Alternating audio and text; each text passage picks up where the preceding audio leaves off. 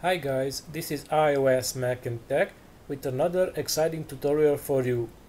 Those of you who watched the Worldwide Developer Conference this year probably noticed that Apple is going to launch a revolutionary feature for both OS X and iOS 8. I'm talking about this feature that you can see on my screen, mainly a Mac and an iPhone working together. With the app that I'm about to show you, you will be able to make calls from your Mac using your iPhone, Android phone or Windows phone. If you're wondering how you can achieve this without installing OS X Yosemite or iOS 8 on your phone before September, I will show you in the following minutes.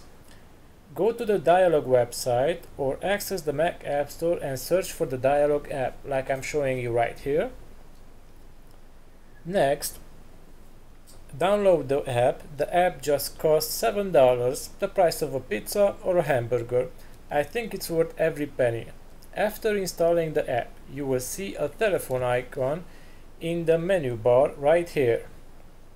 You would see that you have to pair your phone with your computer regardless that what your phone is. Once you pair your phone with your Mac, you will be able to make calls via your settings that your phone has.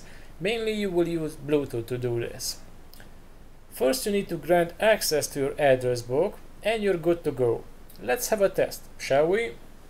So as you can see, I'm already connected and I was calling my info number, how many minutes I have and whatnot, and I will show you my iPhone screen right here. Okay, hopefully you will be able to see this even if we are recording or not. Let's see. Okay, I will try to record this and include it then into our recording. Right, hopefully it's recording now, everything that I'm doing.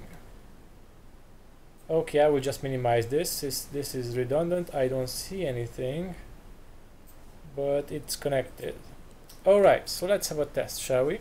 I'm going to call 415 from my phone, and I'm doing this only from my Mac. So my phone is connected via Bluetooth to my Mac, and I'm calling just from my Mac. I'm not pushing anything. Okay.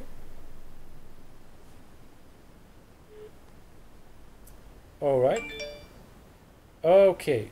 And if you can see, I have it on my screen that I still have, sorry about the language, I still have 755 minutes and 100 minutes and 154 SMS messages. Alright, so I'm going to dismiss this, and yeah, that was my agenda there. Okay. Now, as you can see here, this is working and you will be able to make phone calls and accept calls. Now, I'm not able to demonstrate that because I only have one phone, but if you have an incoming call, as you can see right here, you will be able to accept it or decline it. You don't have the SMS feature yet, but I think we will have another app review that will be able to help you with that in the near future.